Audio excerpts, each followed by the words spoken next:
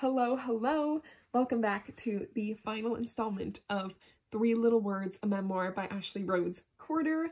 And if you're new, welcome here, but stop right there and go catch up with the videos that have already been posted, unless you're just at the end of the book and wanted someone to read it to you. In that case, stick around. Give me your thumb if you've liked this book, and subscribe for my next summer read, which I believe is going to be Sarah's Key. By, I think the author is Tatiana de Rosnay. If I'm wrong, apologies. There is no time to waste because I leave in an hour and a half and I really want to get this recorded and uploaded for you guys. So this is going to be the last chapter, as well as some pictures from Ashley's childhood, the epilogue, and the essay that she wrote for an essay contest. So it's going to be kind of an amalgamation of different things, but without any further ado, we are on page 290 with chapter 13. Sunshine Found. I journeyed alone for almost 10 years before I found home. Adoptions are like very delicate gardening with transplants and grafts.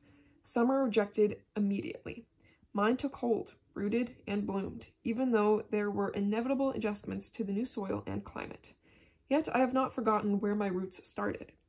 I still do not know who my biological father is. Recently, I came across the name and address of the most likely candidate.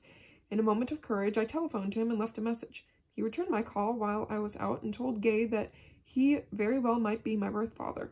He offered to undergo DNA testing if I wished. I was too nervous to try again, although I later sent him my high school graduation picture. When he received it, he was so struck with my resemblance to members of his family that he called again. We had a long talk, but we have not confirmed paternity. My mother also dated his brother, which complicates the situation. A few years after meeting my mother for lunch, I attended a drama camp at Duke University. Gay and Phil came to see my final performance. On the way home, we visited my Uncle Sammy and his wife, Aunt Courtney. Their children's chocolate eyes, red hair, and freckled faces mirrored mine. "Yep, you're a Rhodes, all right," my uncle said. Aunt Leanne stopped by, and we fell into each other's arms. I felt more warmth toward her than I had to my mother the last time I saw her. Side by side, we went through some of the family albums. As I turned a page, an envelope fell out. Aunt Leanne reached for it, but the picture of a tiny baby in a box had already slipped into view. "Do you remember Tommy?" she asked. I felt as if my spine had turned to ice. The baby in the box. The secret I wasn't supposed to tell. "He was born when you were almost 2, Aunt Leanne whispered. "He lived for only 48 days.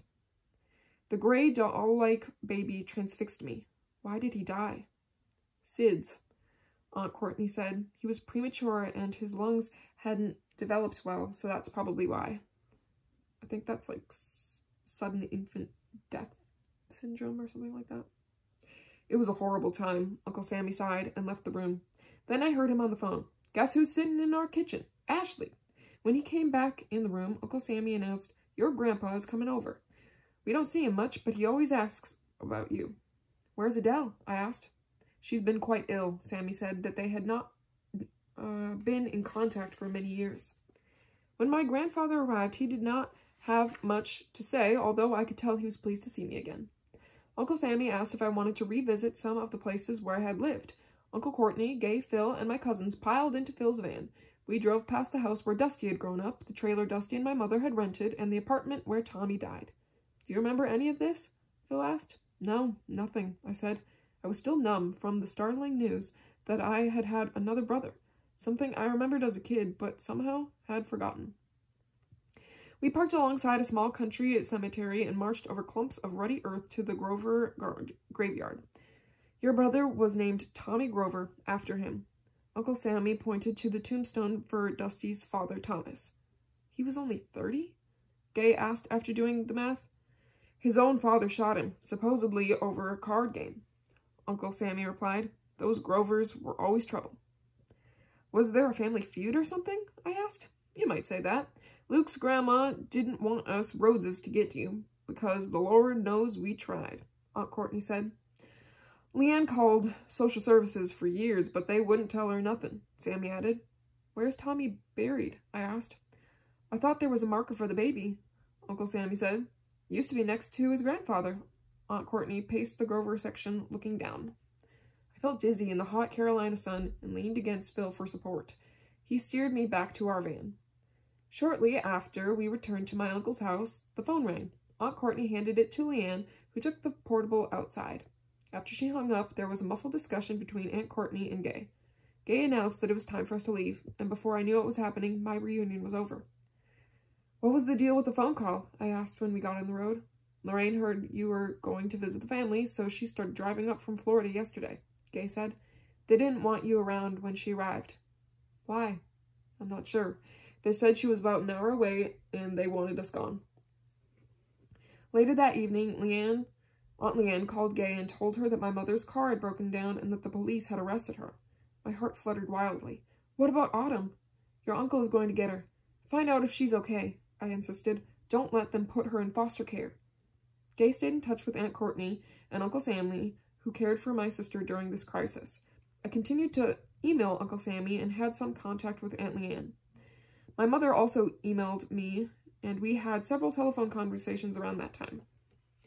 When I was in my last year of high school, a letter for me from a federal prison arrived in care of the school. Dusty Grover had read an Associated Press article about me that mentioned the name of my school, which is how he knew where to reach me. He wrote me a long letter and included another for Luke. He said he had been trying to contact us for many years. In his correspondence, Dusty gave a different spin on various episodes. He claimed he was never violent to my mother and loved Luke and me very much. He told one story that I found especially curious. He described how Lorraine and Leanne made plans to go to Florida to visit Luke and me. When he asked whether she was bringing us any presents, she said she did not have the money. So he claimed he bought me an easy-bake oven and other things for Luke. So my precious oven, always a symbol of my mother's love for me in my mind, may have been bought by him. I suppose he really did care for me. Currently, Dusty is serving time in a federal prison for bank robbery and will not be released for many years. Although we are not blood relatives, I still think of him as my first father. After a reunion at Uncle Sammy's, my grandfather was sent to jail for selling drugs. His former girlfriend, Adele Pickett, passed away after a long illness. Mrs. Moss was arrested again for child neglect. She had violated her probation by caring for another child. She did not receive any additional jail time. My Uncle Sammy and his family have been very kind to me. They have visited us twice and even flew down for my high school graduation, where they became reacquainted with Luke. My mother now has a good job and is divorced from Art. I have been getting to know her and Autumn again. It has been important for me to have caring biological family in my life. Karen Gevers and Mary Miller worked out a favorable settlement in Luke's case. He continued to live at the children's home for 5 years after I left. The Hudsons and the Merritts remained his friends. Then, at last, a champion came forward for Luke. A former Navy officer was working on his B.S. degree in special education when he saw Luke's listing on Florida's adoption website. He went through extensive training and jumped through many bureaucratic hoops to become his adoptive parent. However, by then, Luke had been in the system for 14 of his 15 years. During a trip to London, Luke admired the royal horses and asked to have riding lessons. He showed a natural aptitude for jumping and loved competing, but nothing comes easy for my brother. He is now 18 and struggling to overcome all the setbacks he has had over the years. I am still in contact with Mary Miller, my guardian at Lytton, to whom I owe so much and appreciate far more now than I did when I was a child. She still volunteers to represent children in the court system. Martha Cook, the attorney who handled our termination case pro bono, is now a family court judge in Tampa. Coincidentally, she finalized Luke's adoption. Miss Sandness received her master's degree in social work, became a licensed counselor, and still works at the children's home as the counseling services manager. She married her former Likes colleague, Mr. Todd, and they have 2 adorable sons. Every time I return to the children's home, Mr. Irvin greets me with a broad smile. Those kids are blessed to have a staff member who cares as much as he does. My brother Josh married Saffron. At last, I have a big sister, and I could not have asked for a more loving or beautiful one. Blake and Josh have been supportive and have helped me through the times when a girl needs big brothers. Karen Gevers was hired by most of the Moss's adopted children, including Mandy. I learned that Mandy was married and had a baby, but not much else. Before I went to college, I packed the boxes that pertained to my foster care history. When I reviewed the spreadsheet that listed everyone in South Carolina and Florida who had been responsible for my case, I was amazed by how many there were. I counted.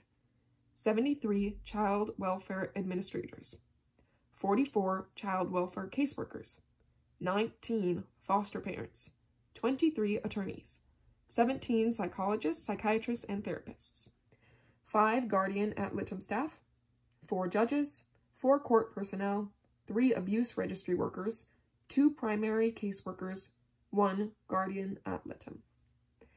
Out of these 195 people, only Mary Miller and Martha Cook were unpaid volunteers, yet they were the 2 people who made the greatest difference in my life. I completed the first draft of this book on the 6th anniversary of my adoption. Thunder boomed as I returned home after picking up pizzas for a celebration. The sky started to brighten as I unwrapped an elegant wooden box. The top had a decoupage portrait of a 19th century princess twisting a pearl necklace, which Phil had altered by substituting my face. I laughed aloud, then opened the box. It was a music box, and it played "You Are My Sunshine." Something very tight and very deep inside me snapped. Tears spurted unexpectedly. I looked across the table directly into the shining eyes of my parents. Gay and Phil, my mother and my father, were crying with me. Then we laughed at one another's bawling. The late afternoon light streamed through the mist on the Crystal River, and I felt something I had never known before. Home. And that is the end of chapter 13. That's like the end of the book, I guess. But I'm going to read a couple of other things that are at the back here. First is Note to the Reader from Ashley. A quote first. "Home is not where you live, but where they understand you." That's from Christian Morgenstern. "This book is a memoir of my journey through a troubled childhood, one where I often felt abandoned, neglected, and trapped in a failing foster care system, to my eventual arrival at a secure and loving home. In recreating events described, I relied on my memory as well as extensive research, which included review of court records, legal depositions, social service files, other government records, newspaper accounts, and photographs. I also conducted personal interviews and traveled to former foster homes and other places I lived. I have changed names and identifying details, including, in some instances, locations of some persons portrayed, including those in my biological family. My foster families, with the exception of Marjorie and Charles Moss, who have been the subject of prior news coverage, and anybody who was a minor during the time of my story, except for my adoptive brothers and myself, a few characters are composites. I have happily identified by their real names many wonderful people, including some very special teachers who were positive influences. Many of the adults who cared for me did a decent job. A few literally saved my life. But there were some rotten apples who did not only abandon, neglect, or abuse me, but also defiled their legal, moral, and ethical duties. I don't know which is worse, parents who don't care for their children, biological fathers who don't support their offspring, or professionals who violate their professional standards, as well as the public trust, by neglecting those under their care and control. Because of my civil suits, much of this story, my story, has already been made public. I hope that the other children who lived with me in the Moss home, particularly the one I call Mandy in this book, will let me know how they are doing. I only wish I could have done more for them. I think that one of the reasons people have been so interested in having me speak and write about my story is because most children's voices are suppressed or ignored. I represent thousands, probably tens of thousands of children who have been lost in the system. We are a chorus of voices that need to be heard. Next are the acknowledgements. I'm going to skip those because it's a lot of names, a lot of which we've heard in the book. But if you have this copy, you know, definitely give that a look. But on to page 302, I believe this is a essay that she wrote for a contest. Let me read the introduction here. When I was a junior in high school, Gay showed me an announcement for a New York Times Magazine essay contest that asked high school students to describe a moment in their lives in which they learned something about themselves. The experience had to be true. I immediately was reminded of my adoption day videotape. I blurted, "I'll write about my adoption day." I paused for a moment, then told her why I would title it 3 Little Words. Everyone will assume the words are I love you, but what I actually felt and said that day was far from that. 3 Little Words.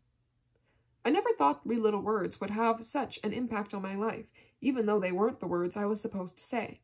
Every time I see the videotape, I cringe. It was one of those memorable occasions that families treasure, but this is one treasure I would rather bury.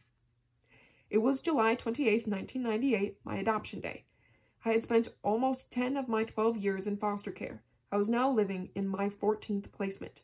Some homes had lasted less than a week, few more than a year. So why would this one be any different?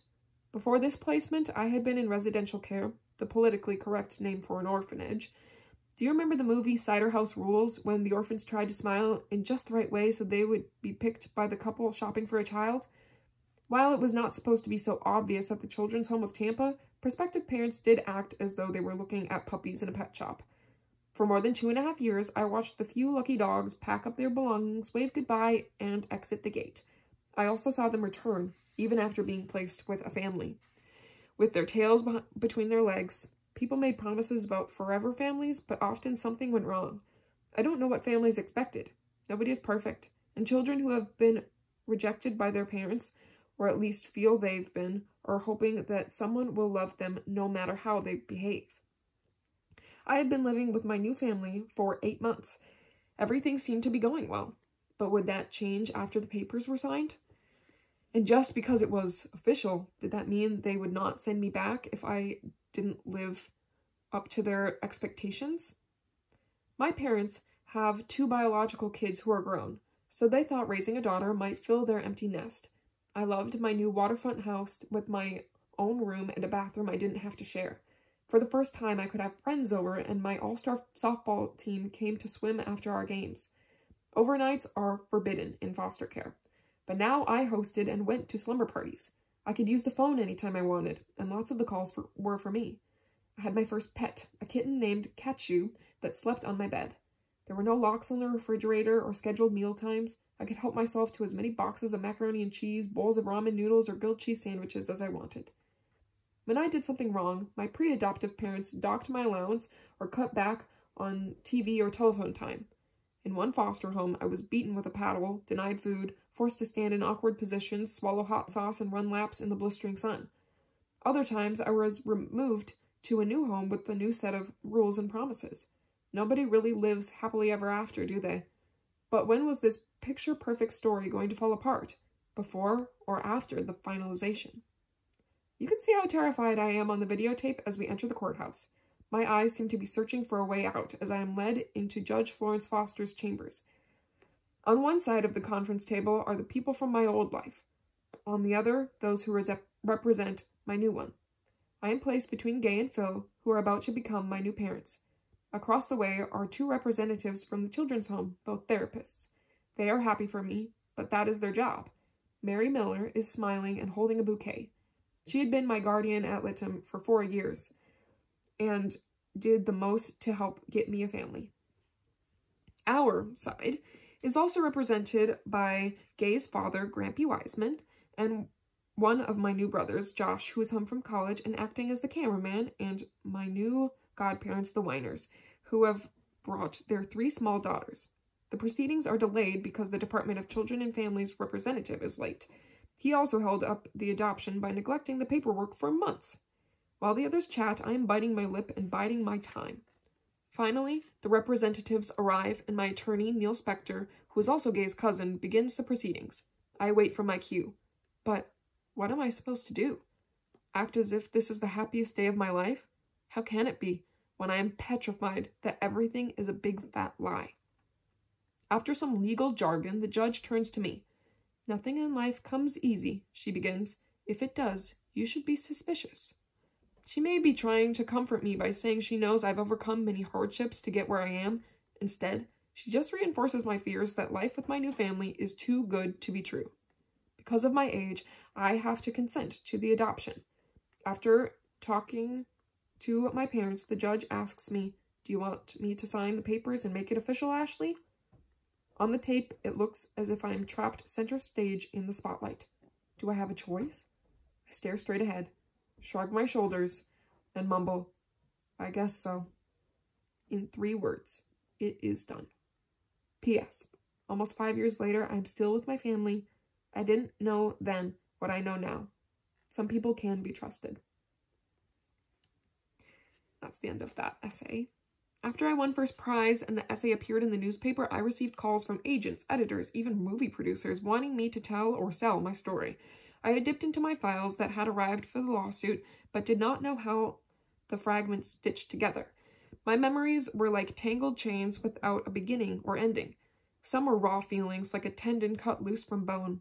I knew there was much more I had to find out before I could write my story, and that journey has helped make sense of my convoluted past. My anger toward the Mosses and my mother has dissipated, maybe because I understand each of them better. Most of all, my traveling companions are my real parents. We learned about my childhood together, and in some ways, it was as if I grew up with them by my side. And now we get some pictures from her childhood. Here's one, and here's 2.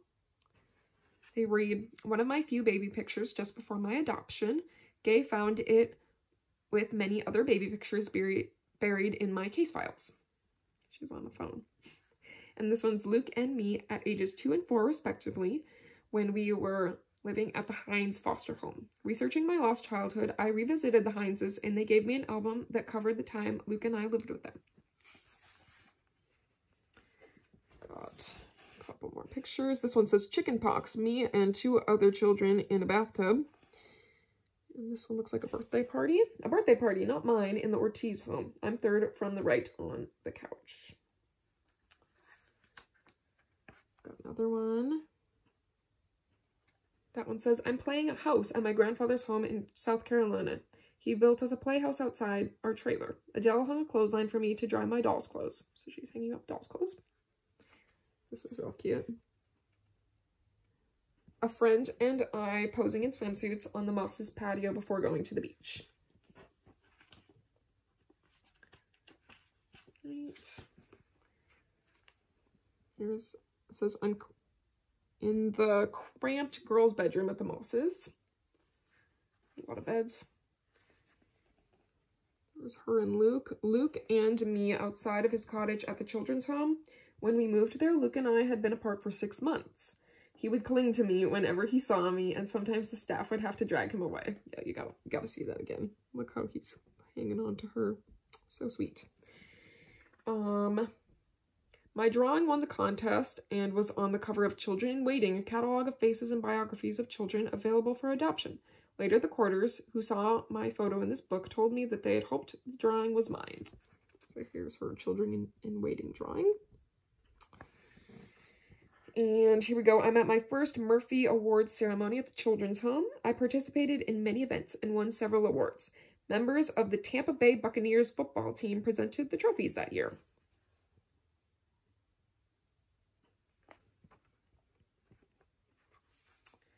"Here I am meeting Phil and Gay Quarter for the first time in September 1997. They were much older than the parents I had hoped for, but they were the only ones who had ever wanted me. I was relieved to have Miss Sandness at my side."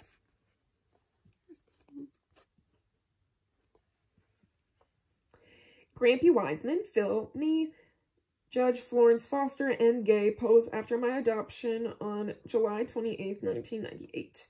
I just uttered my fateful 3 little words. I felt the adoption was all a sham, and thought the Quarters would unadopt me at any moment. There's Grampy, Phil, Ashley, the judge, and Gay. "Here I am with my guardian at Lytton, Mary Miller. She is the volunteer who rescued me from foster care and helped me get adopted. Thinking she was just another in a long line of workers, I did not appreciate all that she was doing for me at the time." Mary's the one holding the bouquet.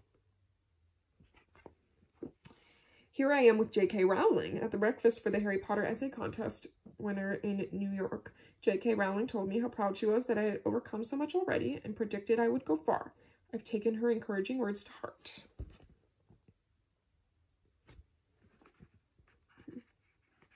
And the last 2. "Here I'm meeting President Clinton in December 2000. After Hillary Rodham Clinton mentioned my Harry Potter essay on television, I wrote to her. In response, she invited me to an amazing Christmas party at the White House. And the last one, me, Josh, his wife Saffron, Blake, and my adoptive parents, Phil and Gay, quarter on our deck overlooking Crystal River, Florida. New Year's morning, 2006. Every year we take a family photo.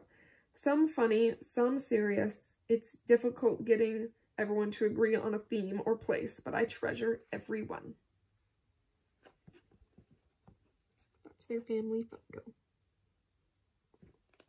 And last but not least, the epilogue. On Parents' Weekend, my freshman year in college, I sat across from Phil and Gay in the campus pub. All around me were other students and their families. I must have had a strange look on my face because Gay asked, "Is something wrong?" I never thought I'd ever be at a college like this, and I never thought I would be just like everyone else, with parents. Phil looked around at some of the sullen faces on the other students. "I think you're the only kid here who is actually glad to have parents hanging around." I was more than glad to have them there. At the end of high school, I had finished one version of 3 Little Words and had no idea what was going to happen to the book or my life. I had won a full-ride merit scholarship to Eckerd College, and my first few weeks there were stormy, literally. We were evacuated 3 times as hurricanes crisscrossed Florida and threatened our waterfront campus. Since I was only 2 hours from home, I often made excuses to bring friends for visits, and sometimes made the drive back to the quarters just to do my laundry and enjoy one of Gay's home-cooked meals. Oh, enjoy it. But after my first semester, it became harder to find time to come home, except for the holidays. My freshman year, I was taking an honors course load, was playing rugby, and had the part of Celia in As You Like It. Eckerd encourages international study, so my sophomore year I signed up for a service learning trip to South Africa, and the following year a Shakespearean course in England.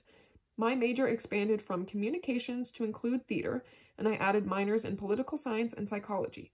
When possible, I accepted speaking engagements across the country. Today, Gay, Phil, Blake, and Josh get together several times a year, and now I look forward to and cherish all the holidays and trips with the Quarter family. Since I travel so often, I've been able to catch up with my adoptive brothers and their respective cities on my own. Sadly, Saffron and Josh have gone their separate ways, but have remained friends. Luke has continued to have his ups and downs. On his 20th birthday, we did get to enjoy each other's company while I took him shopping for his gifts. I applaud every time he makes a good decision for himself and hope that it lasts. When I was in college, Phil and Gay started complaining about their empty nest, but their solution this time was a Cavalier King Charles Spaniel puppy, whose Blenheim coloring happens to match my hair. They continue to make films about children's welfare and other important issues. Gay is still a guardian at Lytton, and Phil is on the board for our local social service agency. When my wonderful guardian at Lytton, Mary Miller, moved out of state, she asked if I would fly with her so she could bring both of her cats on the plane. I remembered how awestruck I had been when I first met her, and now I was proud to be able to help her for a change. I've stayed in touch with others from the children's home, especially Miss Sandus and her husband, Mr. Todd, both of whom came to my college graduation party. Just before I started my junior year of college, I idly searched the web for contests to enter. I shot off 6 entries and essays. A few months later, I won 3 of them. I was selected as one of 20 members of USA Today's all-academic first team, and one of Glamour magazine's top 10 college women, and one of the 4 Do Something Golden Brick, with the exclamation point as the I, award winners, which gave $25,000 to an adoption organization. At the televised award ceremony, I was allowed to have a support person on stage with me, and I picked my brilliant editor at Simon & Schuster, Kylie Fitzsimmons. I have kept in contact with Lorraine, my biological mother, and my sister Autumn. Last year, I took Autumn trick-or-treating, and both of them attended my college graduation, sitting with Gay and Phil. My speech mentor, Lou Heckler, and his wife, John Ellen, after we all enjoyed a graduation lunch together. Eventually, all the other children I lived with in the Moss home got their own lawsuits and were all settled in their favor. As it turns out, the abuse had actually worsened after I left, and my case was not as extraordinary. My attorney, Karen Gievers, continues to represent children who have been egregiously abused in the foster care system. 4 years passed between my beginning this book and its publication, but the timing worked perfectly because when it came out, I graduated college and could devote time to a busy schedule of interviews and speeches. My dream of becoming a motivational speaker to promote better foster care and more adoptions of older children has been realized. Traveling all the time has its tribulations. Nevertheless, I love the people I meet, especially the child advocates, the adoptive and foster parents, and the waiting children. I try to offer young people hope that they can get out of the system, and that even if they are not adopted, they should not put limits on themselves, but use every opportunity that comes their way. In this spirit, Simon & Schuster offered 2 college scholarships for foster children. One day, I hope to have a family of my own, and am excited about the prospect of being a mother. But in the meantime, I keep myself busy with 2 cats, a dog, and fish. And even as a young adult, I can't help but be a contest junkie. My most recent entry was for an airline that each year searches for the most intrepid road warriors. And that is the end. We made it. 3 Little Words by Ashley Rhodes Corder. I really enjoyed this one. I hope you did too. And let me know how you liked it in the comments. And I'll see you next time with my next book. All right. Hope you're doing well, and bye.